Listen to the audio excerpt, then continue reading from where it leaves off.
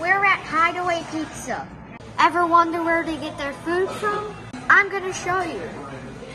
My name is Alex and I share my learning adventures.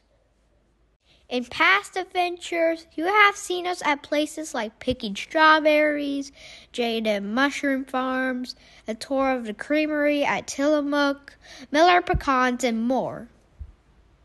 It's awesome to see where all of these foods come from. But how do they get to our favorite restaurants? Consider our lunch today, a simple salad and a cheese pizza. All of the ingredients to make this came from different places. And don't forget all the extra items like sweeteners, pepper flakes, salt, mints, crackers, and more. Even non-food items like straws and napkins. Even pizza boxes. I'm gonna take another pizza home. Then consider all the other things on their menu. If all of these products came direct from their suppliers by truck, the restaurant would be unloading trucks all day. The flour truck. The tomato truck. The lettuce truck. The feta truck. The olive truck. The truck with straws. The cheese truck. And on with lots more trucks. And that is just the physical part. Imagine keeping up with the schedules, billing, and communications with all of those different suppliers. A restaurant would go crazy trying to keep it up with it all. There's gotta be a better way. There is. And we went to Benny Keith Company to find out what it is. We're at Benny Keith's in Oklahoma City. You won't believe what's inside. This is my dad's friend, Lance Wheeler. He took us on a tour. This warehouse is 500,000 square feet. That is 12 football fields of space.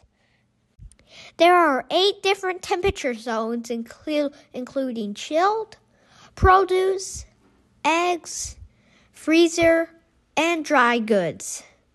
Avocados, got 'em. Lemons, yep.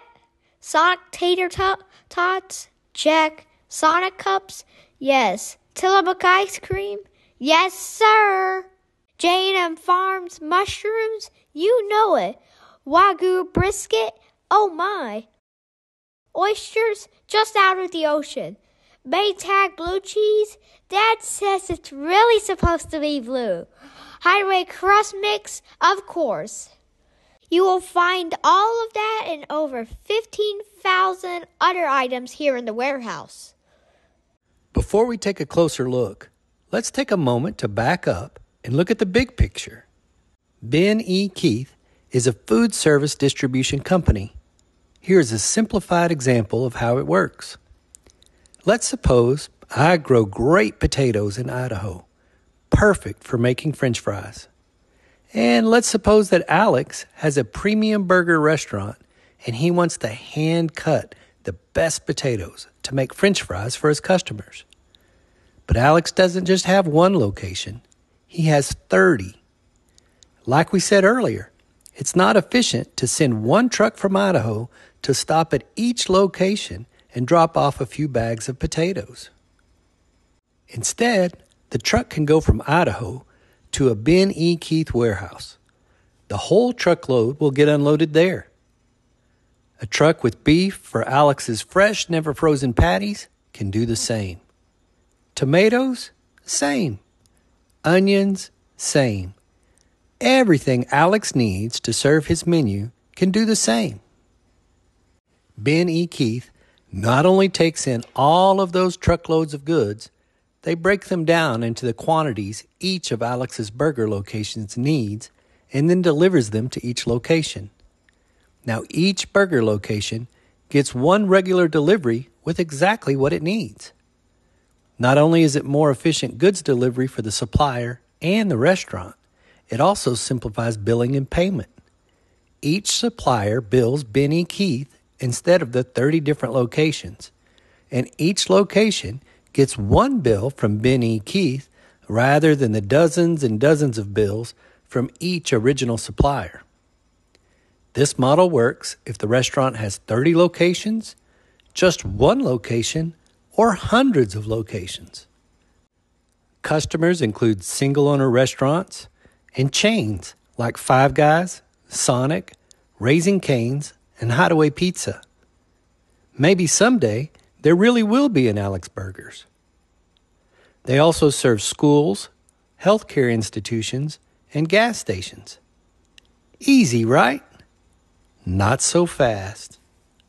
Let's take a look at some of the things required to make this happen. As you enter the warehouse, you see the main charging station for the pallet jacks. And you start to get a sense of the scale of what is going on. They have 115 pallet jacks. They are battery operated because they don't want to exhaust fumes around the food. Here are some other numbers of interest. It's not just the huge floor space.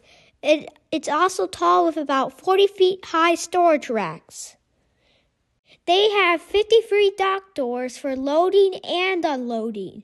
On average, they receive 80,000 cases a day and ship 80,000 cases a day out.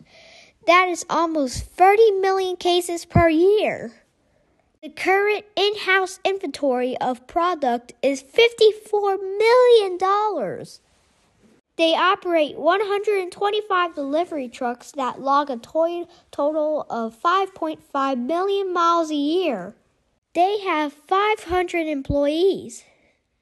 They operate 24 hours a day, 365 days a year. Ben E. Keith serves 16 states total, and 9 of those states out of OKC. Throughout the day, the facility goes through 4 phases. Around 4:30 in the morning, they begin receiving products into the warehouse.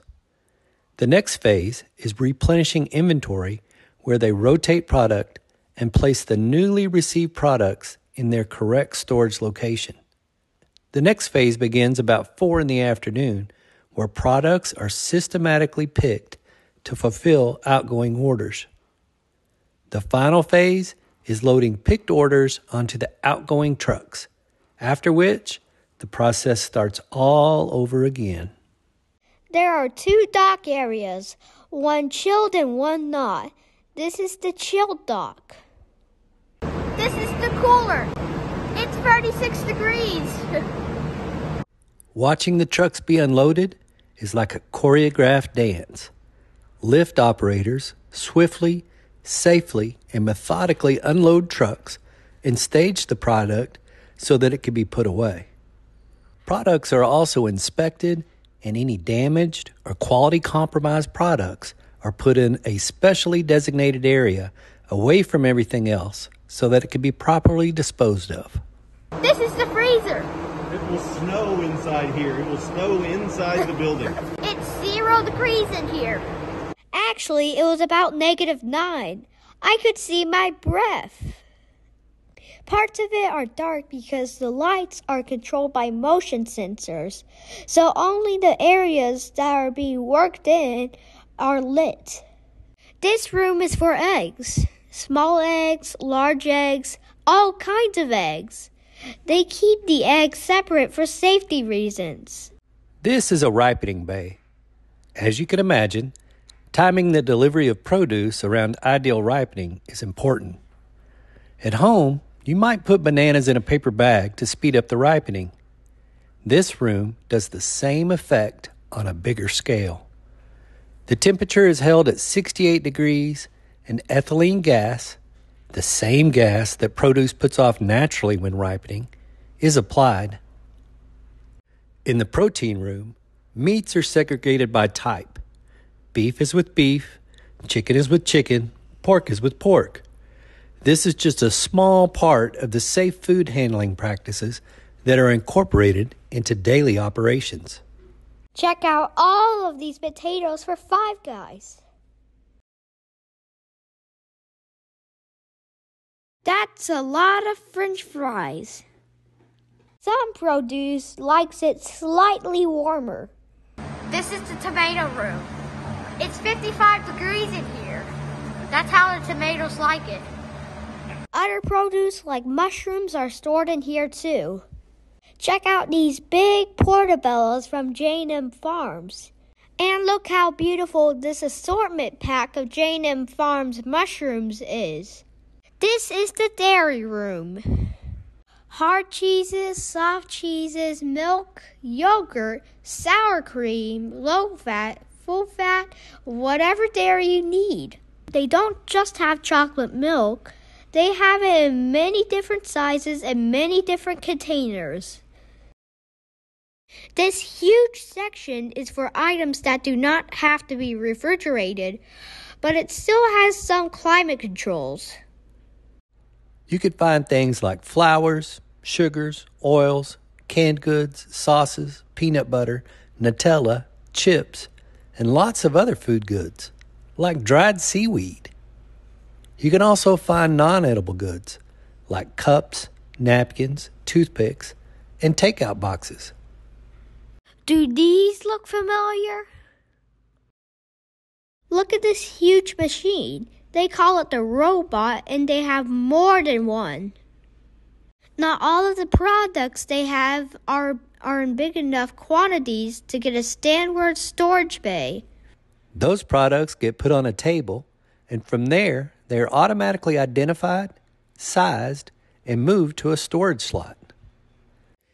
Here it is moving some cases out of the queue and moving it to an open storage bay. The computer automatically keeps an inventory and location database for all of the items.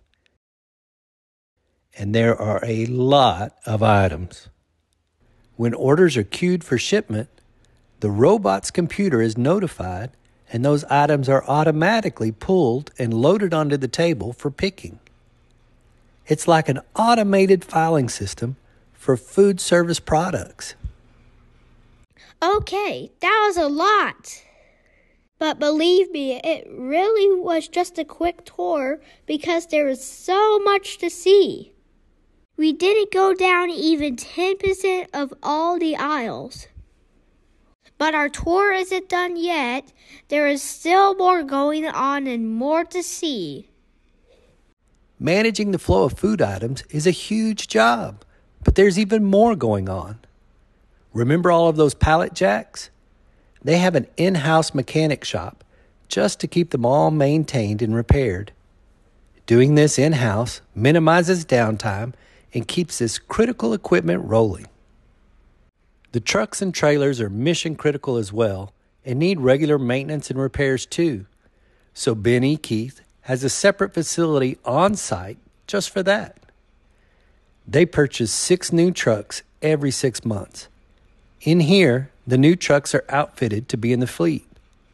They also come back for regular maintenance, safety inspections, and repairs, both big and small. You've got to be able to get 2 trucks in here at a time. Each trailer is 53 feet long.